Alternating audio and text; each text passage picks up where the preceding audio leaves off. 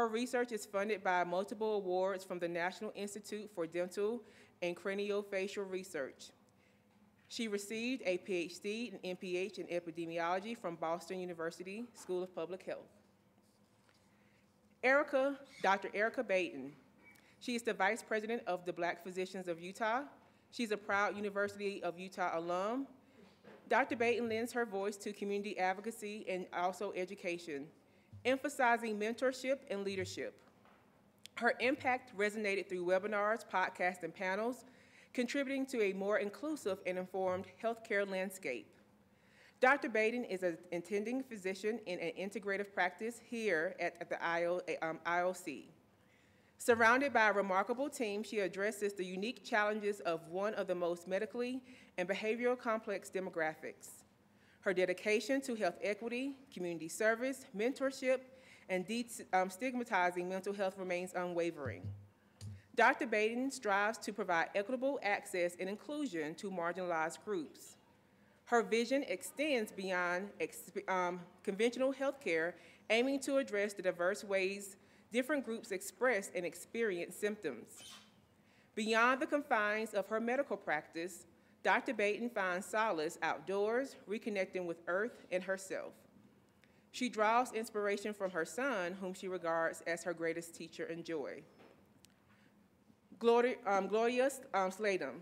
She is a research manager for the Research Education Office in the Departments of Pediatrics. Gloria directs the Genomic Summer Research for Magnificence program and manages the Native American Research Internship, NAUTI, program and serves as the department with Justice and Equity initiatives. Dr. Slattum is also particularly interested in diversity and genomic research and data, identifying what tools effectively increase the participation and retention of individuals in STEM. Dr. Slattum has an MS in medical microbiology and immunology from the University of Madison, Wisconsin, and oncological sciences from the University of Utah, and completed an EMBO postdoctoral fellowship at the Max Planck Institute of Molecular Cell Biology and Genetics in Dresden, Germany, where she did an additional studies in research and science communication. Throughout her career, she has integrated her scientific background, her experiences as a first-generation college student, and being a proud Latina scientist to fostering excitement and promote opportunities for all students interested in STEM. Heidi, I don't want to mispronounce your last name.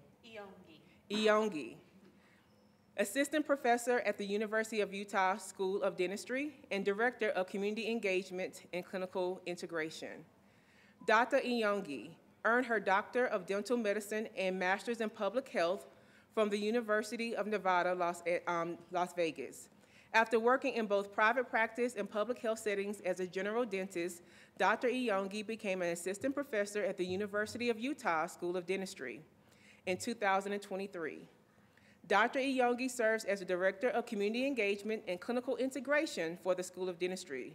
In her role as the Director of Community Engagement, she focuses on designing programs to improve access to oral health care and educating communities on how to improve their oral health. Her research focuses on how integrating the delivery of oral health care with primary care improves both health outcomes and access to care.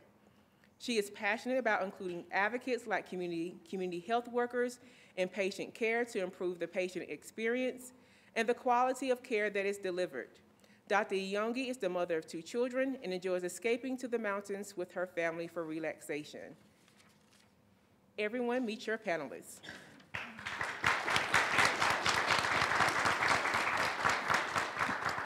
So today we are going to be talking about health, social determinants of health, health disparities, implicit bias.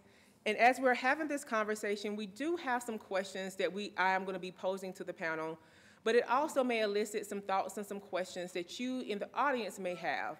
And so we want this to be a fluid and also bi-directional conversation that you are having with us and not us having to you. So as we're engaging in this conversation, if you have a question that you would like to ask the panelists, please feel free to ask as we're having this dialogue and not feel that you have to wait to the very end. But we will have also a standard Q&A designated towards the end. So I want us to get started with a very good question. In looking at social determinants of health and health disparities, starting with our panelists as we're looking at current research and how we can improve it, what role does research play in our understanding of health disparities and social determinants of health currently?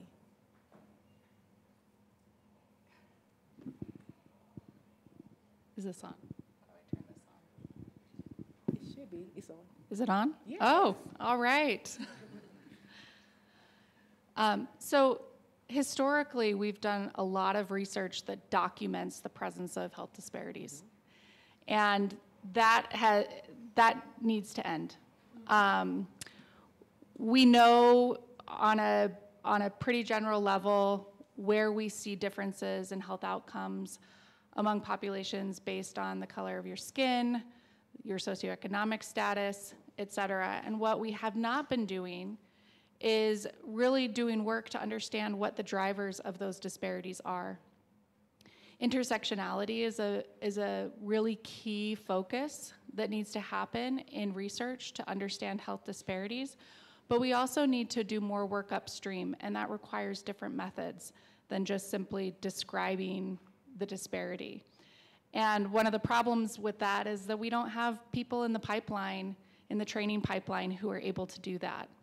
And so we've done really well at documenting the presence of disparities, but there needs to be a shift in the approach that we take to really understand what is behind those.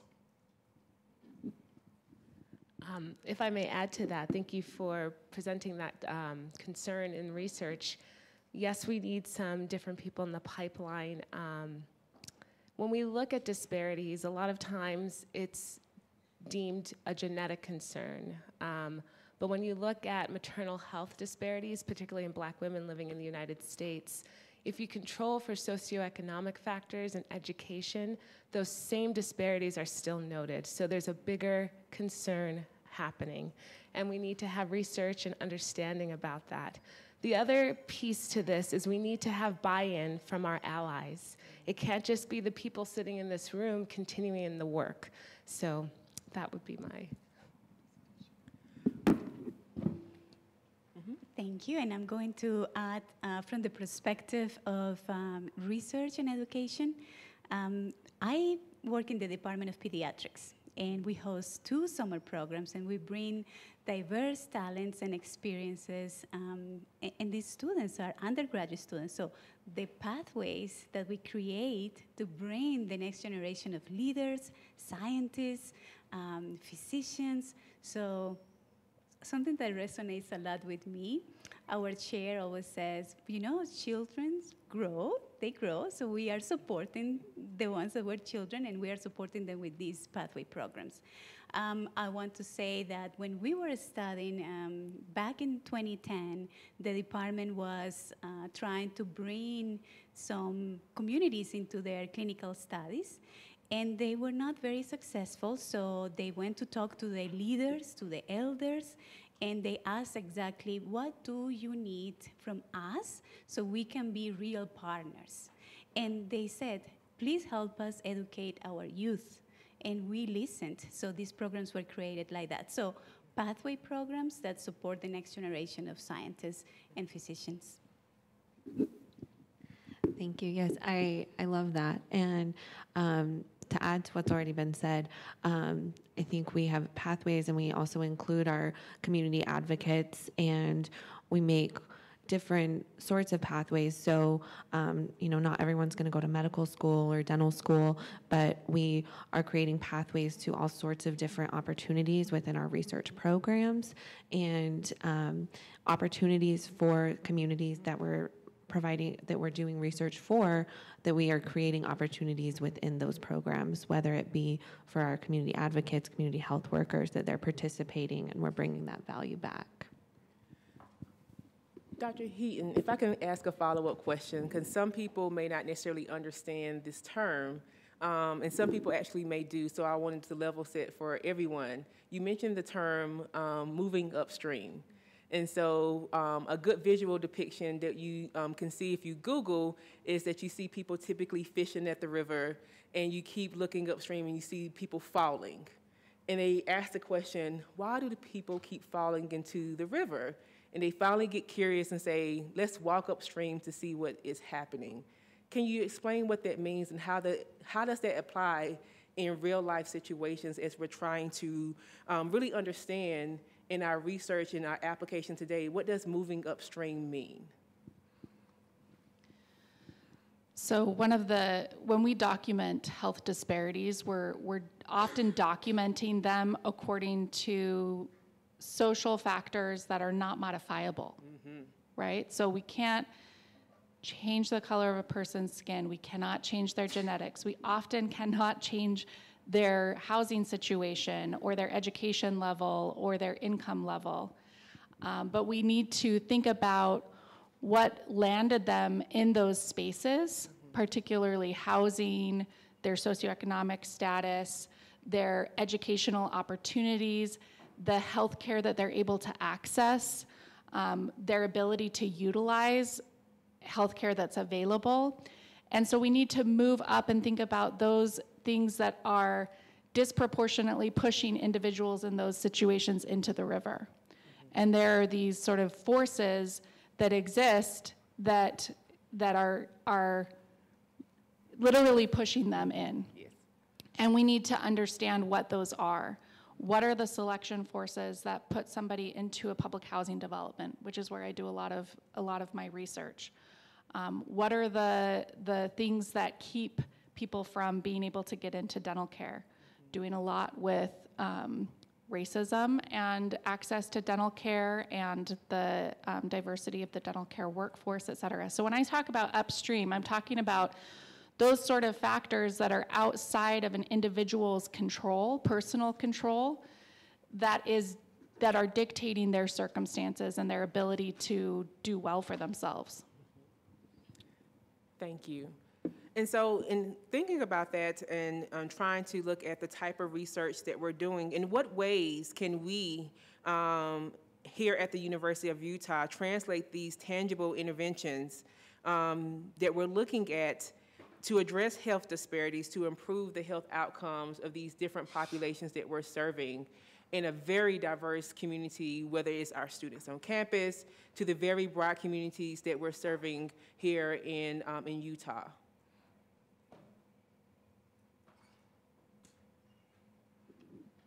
I think I'd like to touch upon what Dr. Iongi mentioned earlier about the community health workers and hearing and seeing from their lens, because that's very valuable information. They have the boots on the ground to help the people here really see what's happening in the community and also be the voice of the community.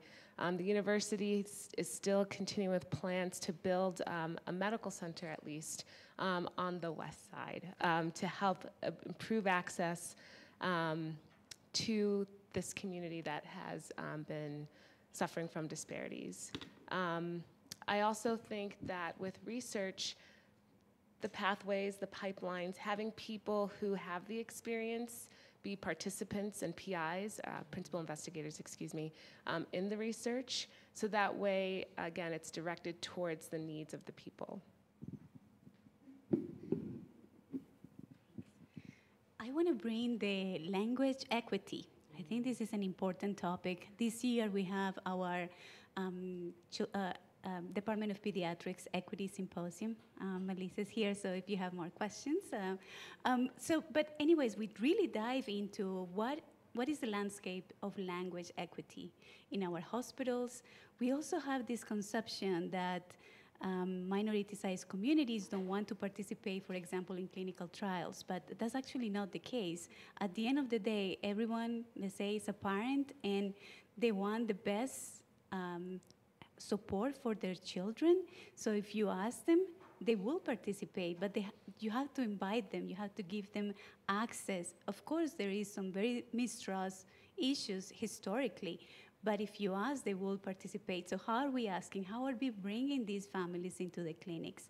Are we providing all the information in the language that they speak? Is it cultural appropriate? Is it sensitive? So I think that this is a conversation that we need to have. We have to have implementations at all levels. So happy to extend, but I want to also give opportunity to all my fellow panelists. Yeah, that's great. And yeah, with what Dr. Baiden was saying, if we're trying to make sure that the outcome of research is bringing value back to the community. So we have to be engaged at the very beginning and throughout the process with our community members, and that they're involved and that we're attentive and adaptive to their needs. I think that's really important when we're working with the community, that it's great to have maybe a listening session, but if no action changes from that, then we're not bringing tangible value back. So we have to show that we can adapt to needs, and then that just makes everything run better.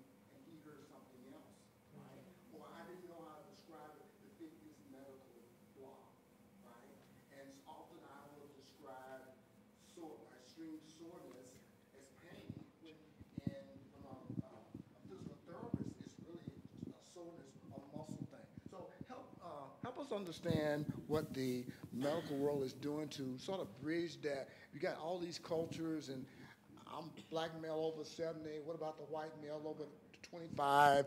All the Hispanic community, all of us feeling our pain and our stress, those things differently. How do you bridge that? I'm just knowing right now there's a lot of misdiagnosis because of that intrinsic understanding of communication of culture. That is an excellent question and a big concern. I think our medical system and the way that we are taught to deliver care really does set the physician or the medical provider up to fail our patients.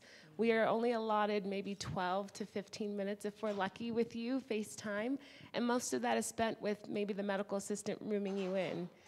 So that time is then cut even shorter. And we really don't have the educational training. Well, I trained 20 years ago. It's probably better now. The educational training to thicken the narrative of getting to know our patients, knowing the other aspects that affect their care, like we were talking about earlier, to understand it's our duty to understand what you're saying. It's our duty to educate ourselves about the non-hospital, non-clinical factors that are contributing to what is bringing you here. So the onus is not on you, it is on us. And I think that's why we're all here today, is to engage in more research from your lens, so that when you say, I am sore, I know the right questions to ask you to thicken that narrative, to go deeper, to peel back those layers. Yeah, I think I agree. It's a really great question. And so much of what we do is top down. So we get these sort of national academies or associations that provide recommendations. So for example, we have the American Academy of Pediatric Dentistry, and they have recommendations for reducing dental caries in children. And these recommendations, they were developed in a fairly sterile environment, right? Where the research is just looking at what are the cariogenic mechanisms that are leading to dental caries. But they're not thinking about these recommendations in the context of people's lives.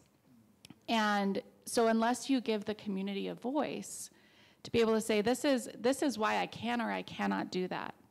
And these are the barriers or the enablers that I need to be able to enact these recommendations in my life. And I think there needs to be this sort of flow that goes back and forth between the medical enterprise as well as community programs too, right? A lot of health services for communities, and the community themselves, it takes work and it takes effort, and that type of research is very labor intensive. It can be heavy, and but it's so worthwhile and so needed to be done for the very reasons that you're talking about. Thank you for your question. As you know, I'm a dentist, and so having people come to me in pain is, every day.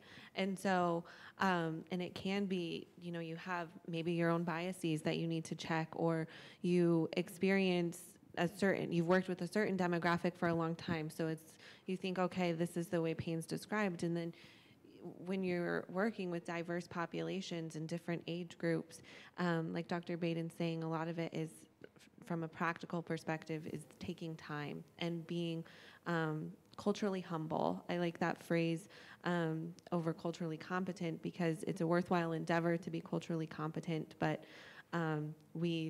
it's impossible for us to ever fully understand everyone's culture. But when we come at it with humility that I don't understand, but I want to, and so then I'm going to take more time and ask questions. And so for me as a provider, it's a lot of, when someone says we're in pain, lots of examples, lots of questions to try and understand that in a way, and then working with our partners, like I know I keep saying it, but community health workers in our clinic that help give us a different lens. And sometimes we get stuck in our own ways of seeing things, and that community health worker sometimes comes in and says, that's not what they meant when they said that. You thought they meant that, but that's not what they meant. And so having people like that on your team is really helpful. So if you all will oblige me, I did want to make a small comment. As my background prior to coming back into higher education was working with patients living with sickle cell and hemophilia and HIV. So chronic pain is a major conduit of those living with those diseases. In 2022, the CDC finally came out with some recommendation guidelines for non-cancerous pain, which I think has been beneficial for physicians to finally have some guidelines. It's a framework to help them out with that. But I think one piece that we're going to talk about in a little bit is talking about health communications, not just from the physician to patients, but from the patient's viewpoint to their physician. The term that is beneficial for us in terms of social determinants of health is health literacy. How do I advocate for myself? Who do I need to bring with me into my appointments? What type of terms do I need to be aware of to communicate my pain with my physician, to be able to understand the difference between how I measure my pain, how do I track it, what app do I need to download, hint, hint, so I can give them some measurable numbers. And so there needs to be some health education and some literacy that we as a community need to be taught. Because there also is a side point that I have to mention to many of the clients that I used to serve, which is the communication is bidirectional. Patients have to learn how to communicate their needs and advocate for themselves, but also learn that the physicians have been put in a very tough and sticky predicament due to the current landscape that we're sitting in, known as the opioid epidemic. They have guidelines that they have to follow, so how do we meet in the middle to say, I need to see my patient not as a drug seeker, not as a person who just left the room, but this is Bob in front of me, and everything else that came before me was just before me. This is a brand new patient, and I have to wipe my face and see that person as is. So I do think there has to be some education known as health literacy on the patient side too, but that's not necessarily something that I can just go and automatically know it. Healthcare workers, community health workers can teach that. Google does have it too. You can type in health literacy, how do I communicate with my physician? And then there are some apps, how do I track my pain? So you can take that tracker with you to your physician's appointment. Can I just add while we're talking about research, because your question mentioned that pain for you might be different from pain in another demographic. And we have come a long ways in terms of inclusion and research, but we still have a long ways to go and figuring out how to bring more diverse populations and perspectives and lived experiences into our research so that we can do more tailoring based on all of those backgrounds. So Did you want to respond? I just wanted to add a piece. It was very powerful to see some of our students during a National Institute of Health meeting that we held last year. And at this meeting, the students demand to have examples that represent all the demographic culture. And for me, that was very empowering to see that the students is our education. We want more examples. We want more descriptions. If you look at the textbooks, the majority don't talk about us. So we need this information. This will create health and positive health outcomes for all. So this is also on us as students, as educators, that we demand more information that is inclusive. So one question I wanted to ask you all, we talked about the research piece, and then we were talking about the environments that our patients are entering into. What type of environments, such as multidisciplinary care, population health, interdisciplinary clinics, what role do those types of service environments, what roles do those play in addressing health disparities and also social determinants of health? I have the pleasure and honor of working in the same clinic as Dr. Iongi. So we have an integrated practice where oral health care and medical health care can be delivered in the same space. I don't know who thought to separate the mouth from the rest of medical care. Anyway, we'll keep going. And vision, but that's another thing. So we have a practice where we have behavioral health therapists, we have medical providers, we have dentists, we have community health workers, we have students and other learners. We also have transportation. We have a food pantry / pharmacy. We have clothes that were donated. We have, it's just an incredible space, and I feel very fortunate to be there. And I wish all healthcare could be delivered in that capacity. And we are centralized in the community that needs us most. Our appointments are 30 to 60 minutes with each patient. And they can have, again, it's just almost this one-stop shop.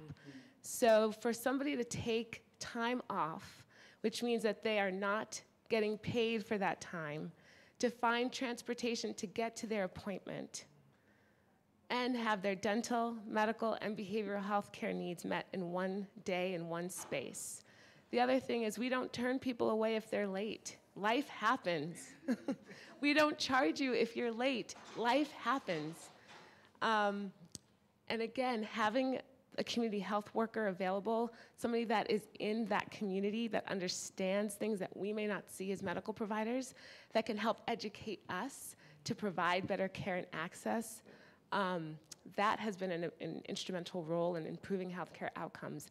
And since the inception of this clinic, we have actually saved the healthcare plan millions of dollars over time, and that's how we are funded. We are not a for-profit clinic. And we have also been able to decrease healthcare utilization that may not be appropriate healthcare utilization. And I think we've also been able to empower a demographic of people that may have been overlooked and misunderstood. Can I ask a question? Okay, Dr. Baiden, you brought this up, and we all have mouths, and we're in a college campus, so though I'm being vain right now, I wear glasses since I was 5 years old. And so many of us do, right? And there's always this disconnect where health insurance, if you have it, oftentimes is separated from medical, dental, vision. And by the way, we're finally going to get vision insurance here, which blows my mind that they didn't already have it. It really does. So with regard, I'd like to stay with dentistry for a moment. It seems to me everybody eats, kids through adulthood. Can you give me a sense of how important dental health is as it relates to our overall health? Because I would imagine if you're not fortunate enough to have dental care to insure a kid, that could be pretty tough. And it would, I would imagine it would have some kind of a residual impact on your overall health.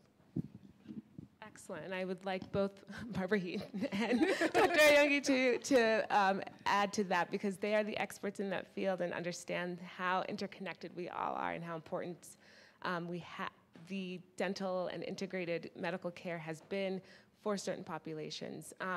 There are diseases in the mouth that can precipitate heart disease, et cetera, et cetera. So please, take that away. I could talk for days about this. This is something I've become personally very, very passionate about. And there are so many things that have brought us to this point that are historical, they're educational, they're political, that have driven the separation of medicine and dentistry. And it is a major contributor to oral health disparities, obviously, but also overall health disparities. And because of that separation, one of the biggest challenges when we're talking about research, I'm going to talk about research again, is that we don't have cohorts that have both oral health data and medical data. So we don't have population cohorts that have both sets of those information. We don't have clinical cohorts because of the separation of an electronic health record that has dental information and medical information. And so being able to document and study the relationship between oral health and overall health has been very challenging, and this separation has thus been perpetuated. So a major goal that I have had in my career as an epidemiologist is trying to integrate oral health information into large population-based cohorts.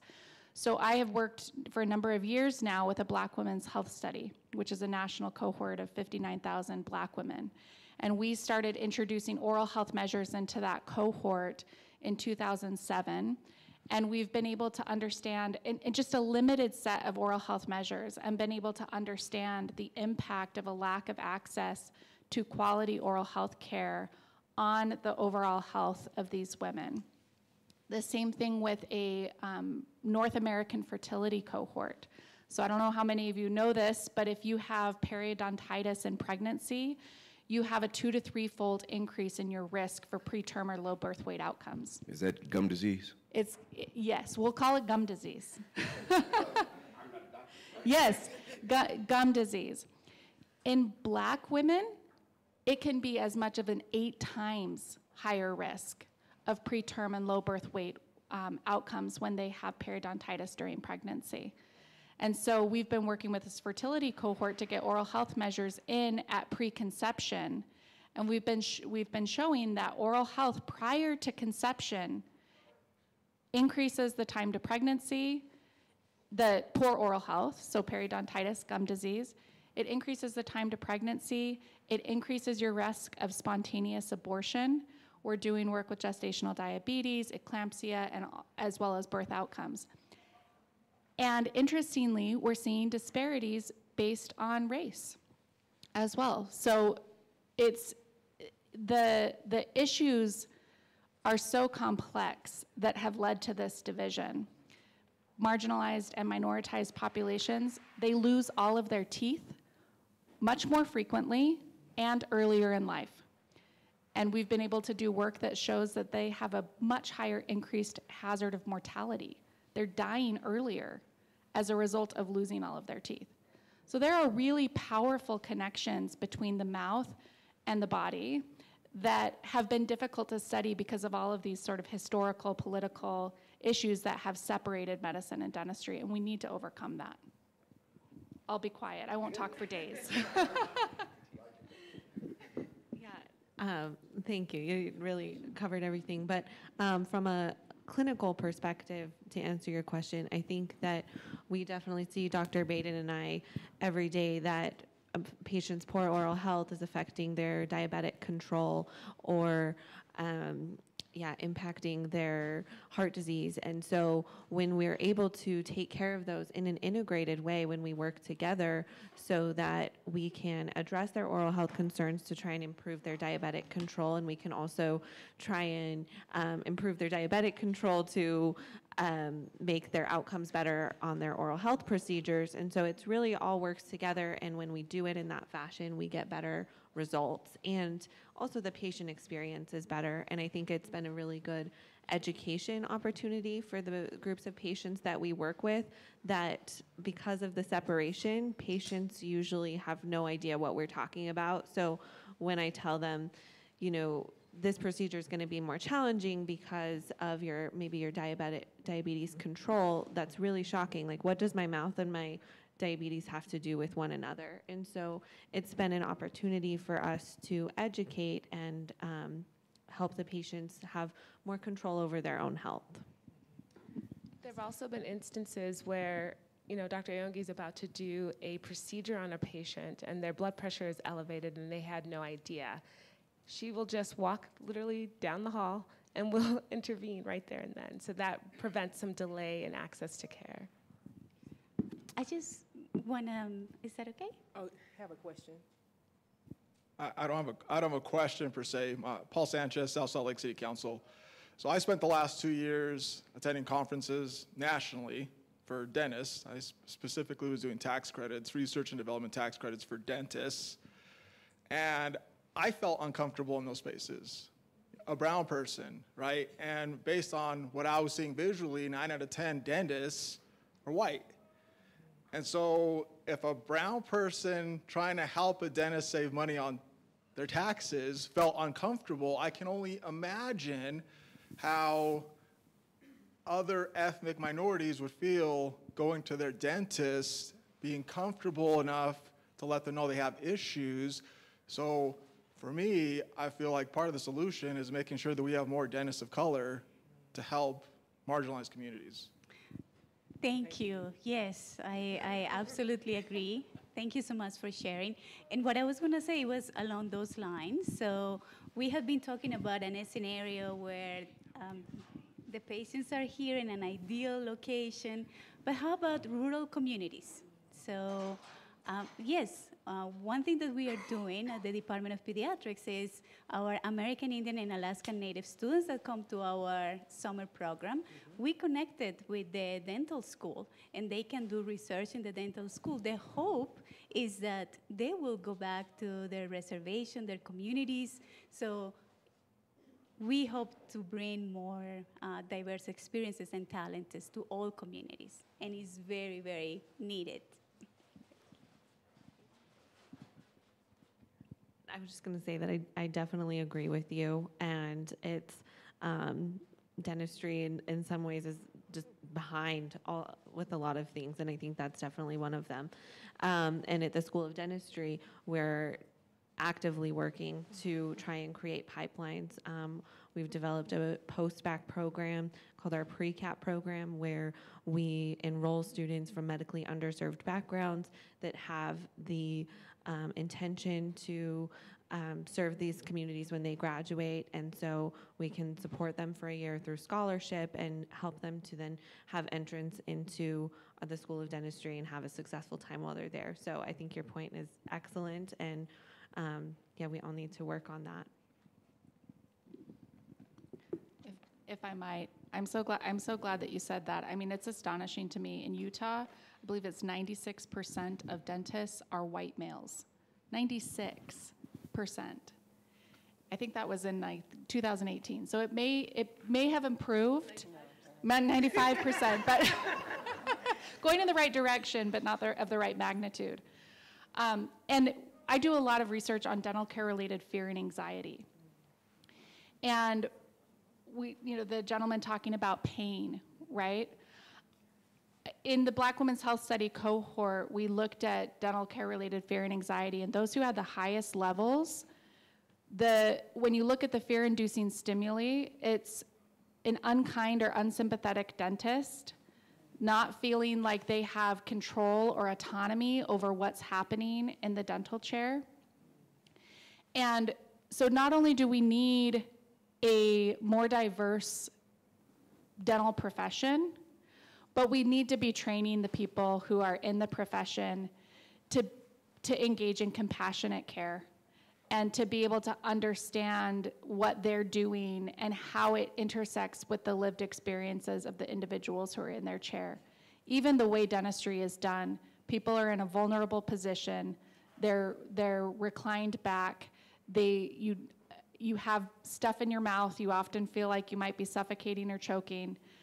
So there is a lot. Yes, we need a more diverse dental workforce, and that's super important.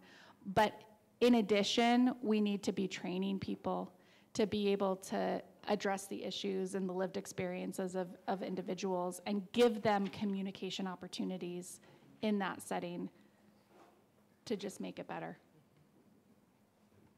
Have a question? Good morning, panel. Thank you for your comments, and to our moderator. And this is always a greatly needed conversation. You all have addressed things that we sort of already know, particularly if you're in these spaces around how bias influences care, how research is still lacking, how research still focuses on majority populations and perspectives. I'm a little concerned about the notion of window dressing that's in the ethers in this room around we need a quote-unquote more diverse workforce. We need more quote-unquote ethnic minorities versus recognizing that we are all diverse. So let's name the kind of diversity we're talking about. And with that said, I'm really curious, and I'm dating myself, but I'm thinking of Tom Cruise and Jerry Maguire. When he wrote his manifesto, sure, it cost him his job. But if we were talking about majority dominant religious, social, cultural groups, and if there was harm being done to them, they would take that radical approach. So I'm asking you not to sacrifice your job with your comments. What is your manifesto to truly disrupt health disparities in your disciplines?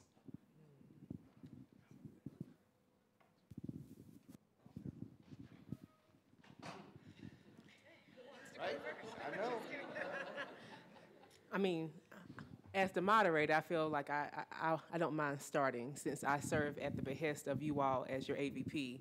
One of the biggest things that I'm trying to do to disrupt and be radical in this is to go upstream, to disrupt the silos that we have here on this campus, because there seems to be a lack of acknowledging that we have a healthcare system on this campus with the 5 departments that I oversee. Our counseling center, our Center for Disability and Access, our recreation, our university our Center for Campus Wellness, and also, which also houses our victim survivor advocacy, and then also our student health center. Each one of them is separate. None of them shares information. None of them wants to talk to each other. And as I shared with you all, my background is in ambulatory care. I have worked in Ryan White, and I have worked in sickle cell disease for the past 15 years of my life. All I know is multidisciplinary care. We go in as a team, we do 45 to 60-minute sessions, and we walk out and we debrief. Nobody wants to talk. But yet, if we look at the types of students that we are seeing on our campus, we have higher numbers of neurodiversity, we have higher numbers of students who have moderate to severe anxiety and depression. And I have faculty members saying, I don't know how to handle this student in my class. I've never seen this before. But no one wants to share information. How we have typically served mental health and wellness on this campus is that we have been firefighters. Something happens, we put out the fire. Something happens, we put out the fire. And what I'm asking to start the narrative is that we stop being firefighters. I don't know about you all, but I'm a larger woman in this body, and I can't keep carrying the suit, the hose, and the ladder. And I've asked my staff, and I've also begun to have conversations within departments, is that we have to start sharing information, and we have to realize that wellness is also student success. It's the same thing. Wellness doesn't sit over here, and student success and academic success doesn't sit over here. If we want a student to be able to enter into the University of Utah, to have a sense of belonging, to matriculate, to graduate within 4 to 5 years, and to also be great alumni, then they have to have a sense of access to resources, health literacy, and understand that we have to look at our approach to how we serve our students differently. And that starts with us knowing who our students are, population health, prior to them stepping foot onto this campus. So we gotta ask some questions. So yes, I'm trying to shake down some trees, some ladders, some windows, and that means that everybody from admissions to the registrar's office to recruitment, we have to, and then also on the academic side, we have to start working collaboratively together. Next. Okay. Sharing this corner. Okay. Very hard to follow, but I'm going to say that our office, this might sound very funny for some of us, but we practice radical love. And when we bring our students into our programs, we make sure that we think of everything, and of course we miss some things, but I can almost in every single table here, we have reached out to at least one person in the table, and you have supported our students. I also want to thank Walita Ranger here. She's our program coordinator for the Native American Summer Research Internship. We sometimes stay until 2 in the morning because the students miss their flight, and we try to find another alternative. If they have food insecurities, they might come to the program, but they need to send the money to their families. We connect them. So almost, this is radical love. And I'm not ashamed to say that word. We need more love in this life. We need more, you are here, you belong, and we're gonna support you through this. We have an amazing office, coordinator EFCC and me, our fearless leader, Maya Holsty. And so it's not isolated, it's not just my love, it's the love of this group. And this is what I wanna say about our radical position. Thank you. Radical love is needed throughout this community and beyond.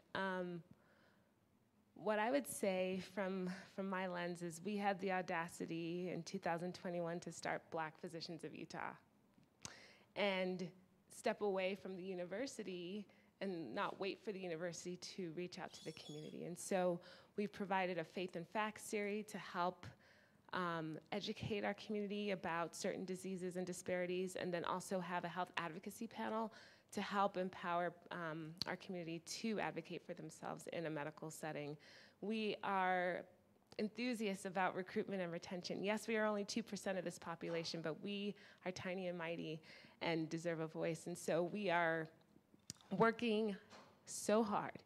When we find, no, GME does not tell us if we have a Black resident or a Black medical student. We go out and find you.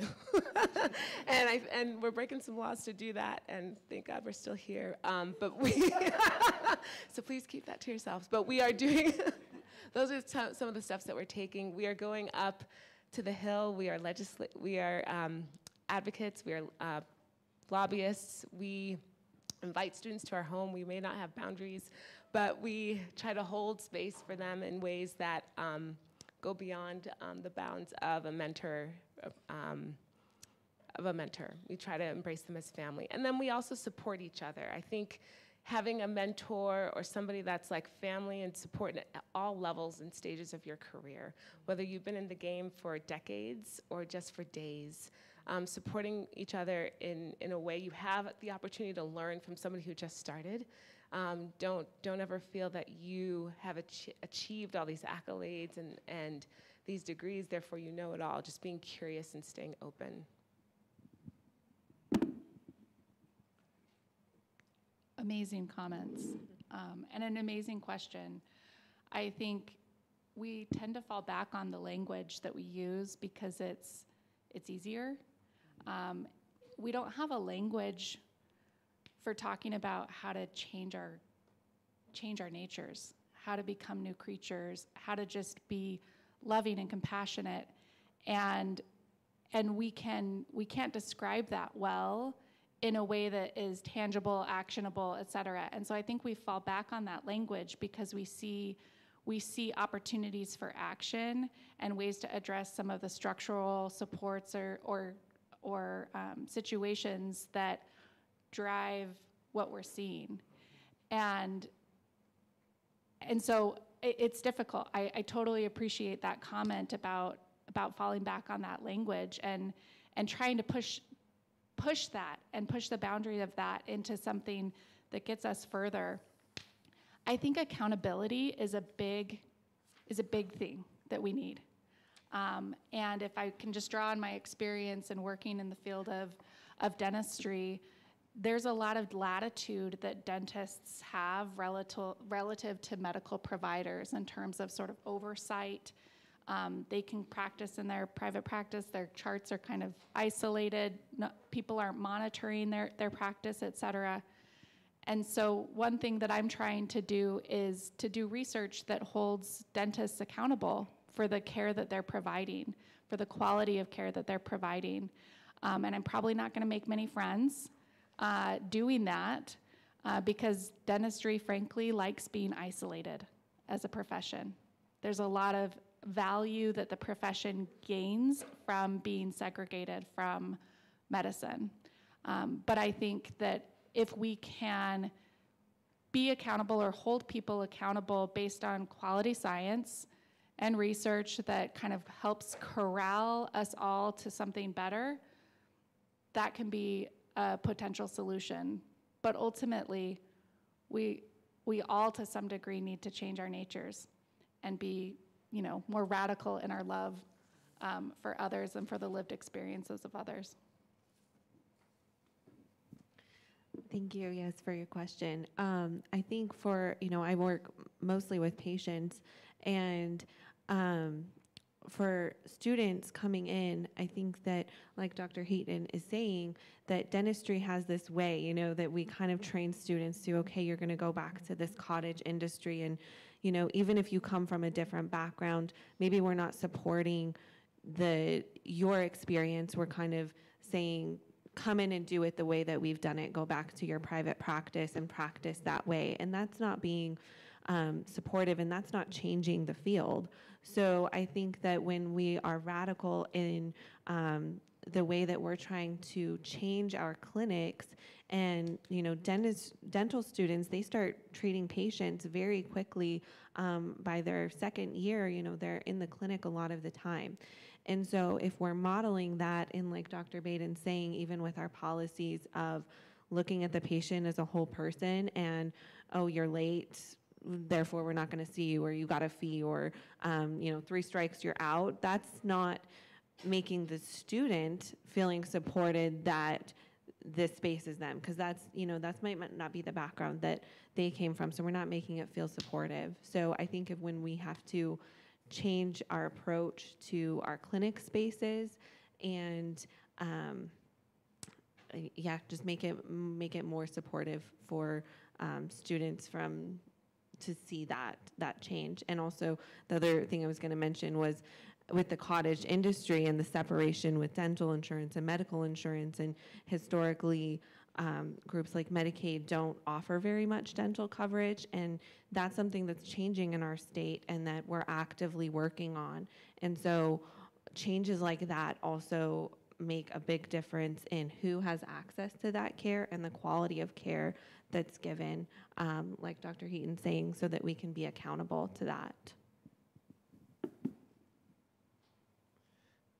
So recently, as of a few days ago, on the big Capitol Hill, there have been some conversations and recent legislations of trying to possibly remove federal funding from medical schools who have EDI within their curriculum. So we know if it starts with medical schools, it's going to possibly trigger down to other types of allied health schools. How do we protect the type of rigorous curriculum that we're trying to impart on our trainees?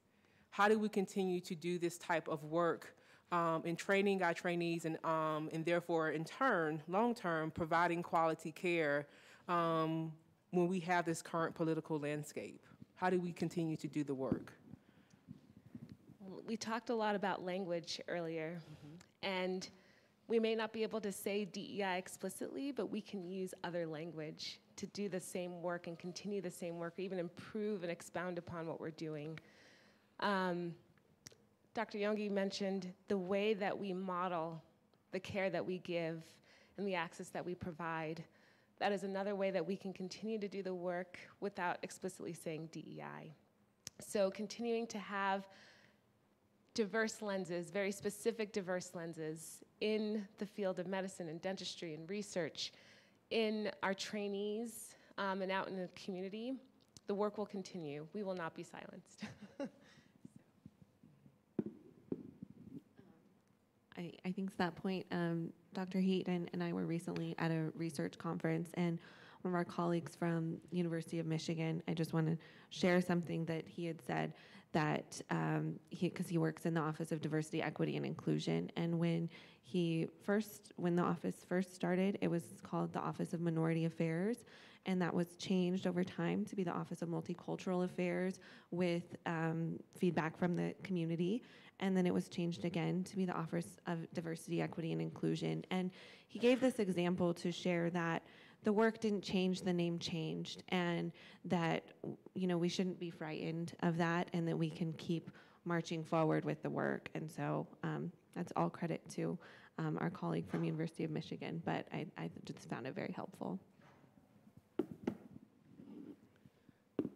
So we have about 10 minutes for questions and Q&A. Wanted to open it up to the audience to see if there were any questions that you have for our panelists.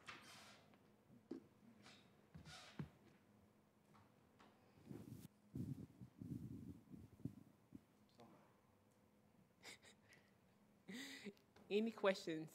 We have a question up front. Oh, 1 second, so the people on the website can hear.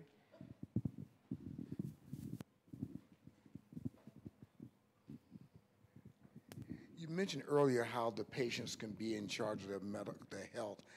Would each of you maybe take a second to say what one thing you think is a patient could do for their health and managing their health provider? So, what one thing that you would think would be important from your perspective that will help us to help manage our health provider?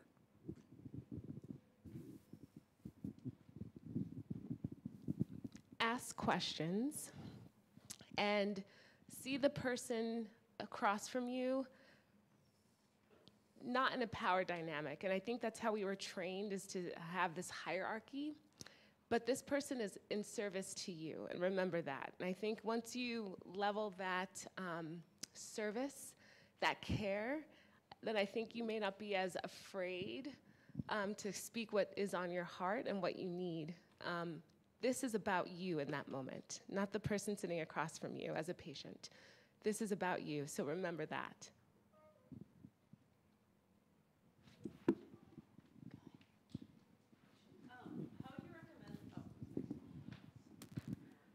How would you recommend, since you guys had talked about like communication being a two-way street, if you feel like your doctor, physician,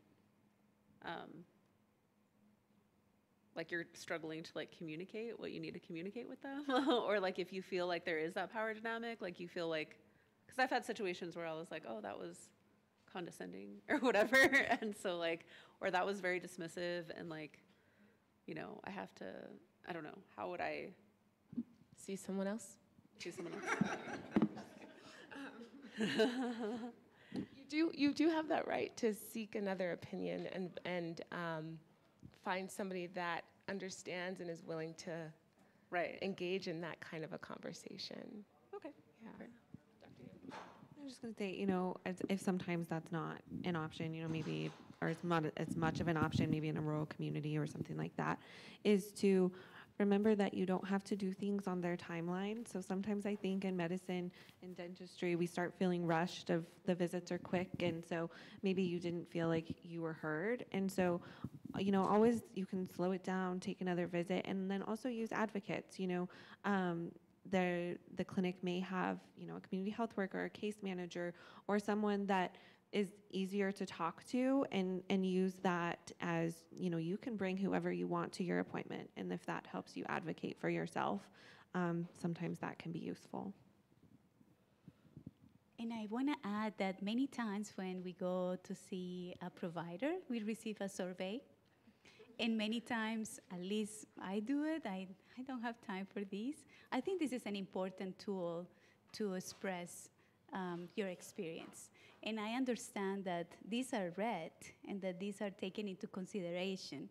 So I don't think that it goes into the void. So use that tool. And I would just say that, yes, patients should be empowered, but we still need to do a lot for them in terms of communicating things. I recently worked with a community group called Turn Community Services, and worked with their client advocates and their caseworkers.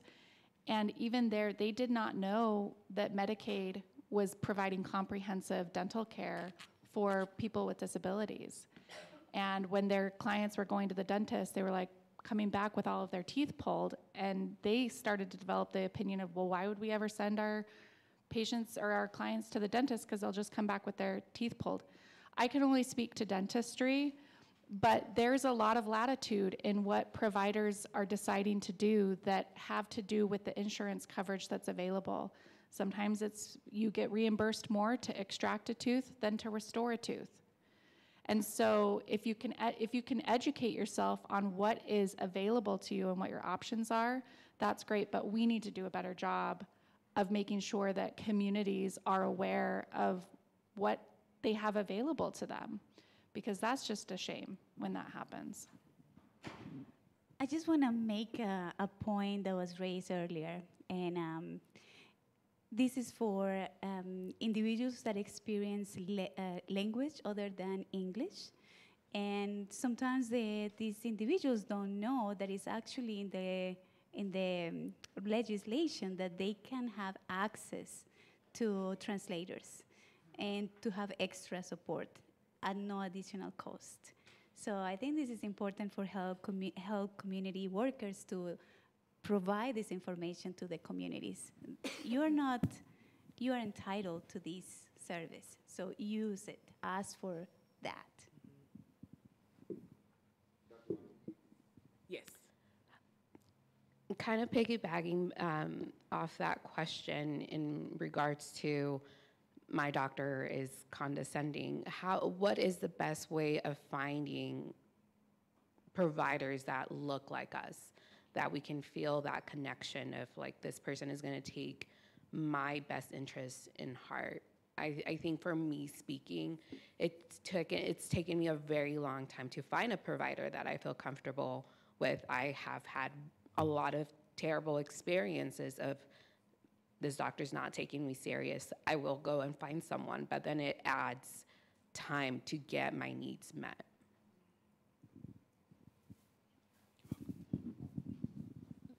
Excellent question and statement. You know, I want to just apologize to you for your experience, and also just share that it's such a common experience, unfortunately.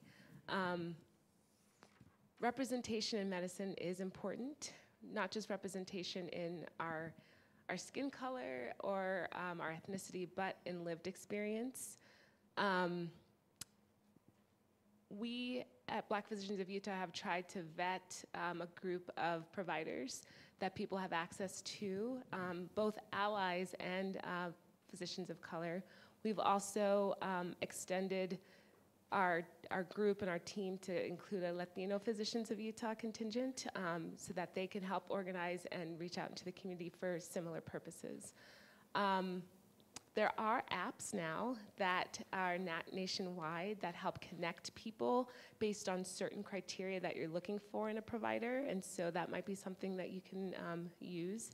I don't remember the name of those specific apps, but I can get them to you. I know you, so I got you.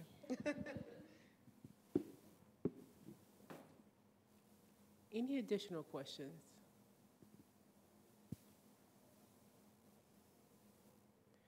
Well, yes, we have one more.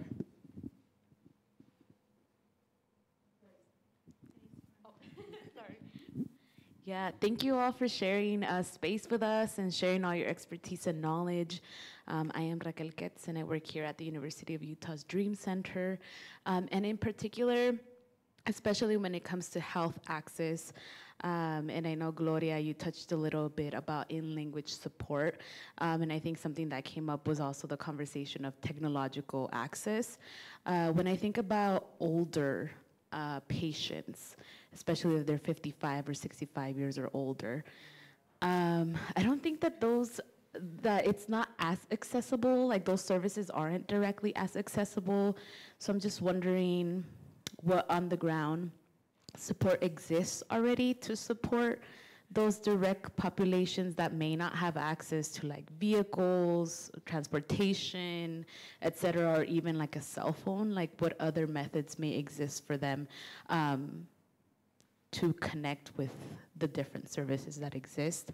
And alongside with that, since we are talking about equity, I know that here in the state of Utah, undocumented, there's been a lot of different laws and policies that have gone into effect in advocacy around like healthcare access for children that actually recently passed last year or so and has gone into effect, I believe, this year, or will go into effect. So I think when it just comes to working with undocumented populations and the lack of access to healthcare for them, how are your direct services then being offered at a low cost or being advertised to undocumented populations? 55 is not that old, just so you know. Yeah. That's a fact check. Right.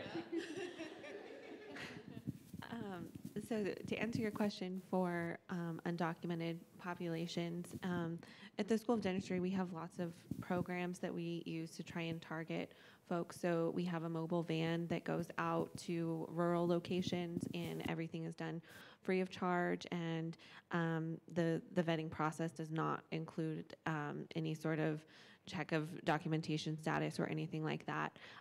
We also have different assistant programs, and I think the best one is that we partner with community organizations so that the clients themselves, the patients themselves, don't have to go through any sort of vetting, but we can partner with the community. So we do this a lot with like the Catholic Community Services for newcomer and refugee populations. So we make that partnership, and then we can provide dental care free of charge or at a reduced charge to patients within their system without the patients themselves having to go through any sort of vetting or anything like that of their income status or anything. So I think that's a really useful way, is to leverage our community resources and build those relationships and partnerships. Just a couple resources that I know that come to my mind at the moment. So we have the wellness bus at the University of Utah, similar to the band that goes around. So Rose Park. So I think this is a good point to emphasize those collaborations that Dr. Cohen was talking about this morning, and the panelists this morning, or the speakers this morning, were saying we need to be in contact. We need to know the needs and what is required at the moment. So I would love to talk more with you, for example, so we can connect with other resources and programming. So the wellness bus, and also there are new clinics and hospitals that are being opened at the moment that are more, for example, in the West Clinic. So I know that these are things that are happening. Probably the most important thing for us is to be able to know so we can actually offer that information to others. And that's where community partnership and collaborations are super important. I was going to share that. The West High School just opened a clinic right in the high school itself to serve about 7,000 students beyond the district. And it's a pediatric adolescent clinic, but they do have a case manager that will help parents navigate the healthcare system and other social services. And so that's one avenue as well. And again, I don't think we have expressed enough how valuable it has been to have community health workers to bridge some of those or even close some of those gaps, and then birth workers as well. They have been such a value and instrumental piece of extending health care. So they might drive our patients to and from appointments. They help coordinate some of that care. They help some of our patients access government phones. There are government phones that are just basic flip phones that people can have access to free of charge if they don't have their own cell phone. And so having a case manager, community health worker who's knowledgeable about some of those social services, that can extend to that demographic.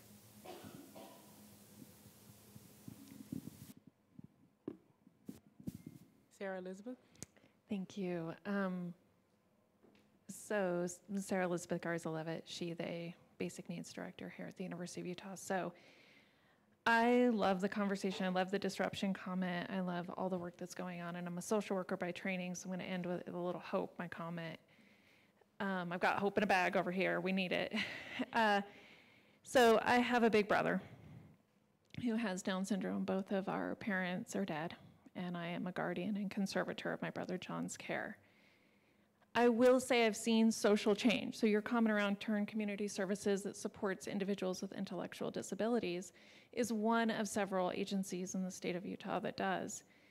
I am a tireless advocate for my brother John's care. I've had to have conversations when people are assessing his quality of life.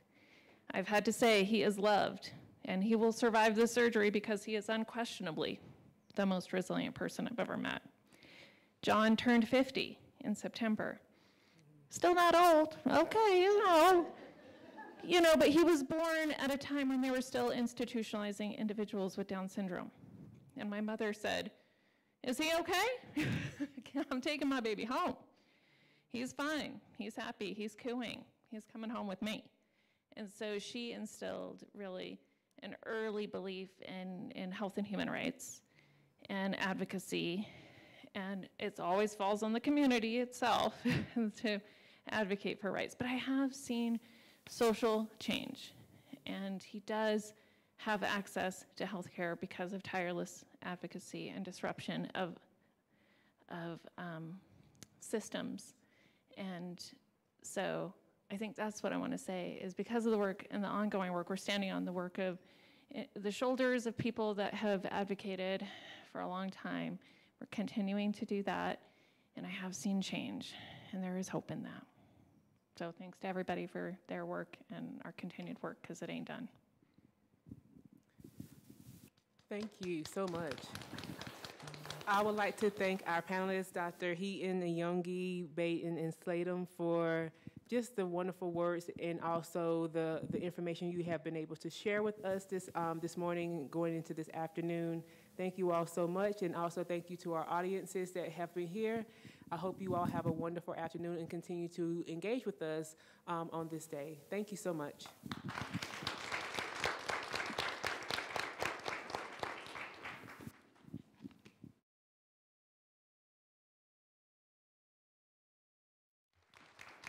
So right now, what we like to do is we're going to take a break, and as you all can smell the jerk over there, get some lunch.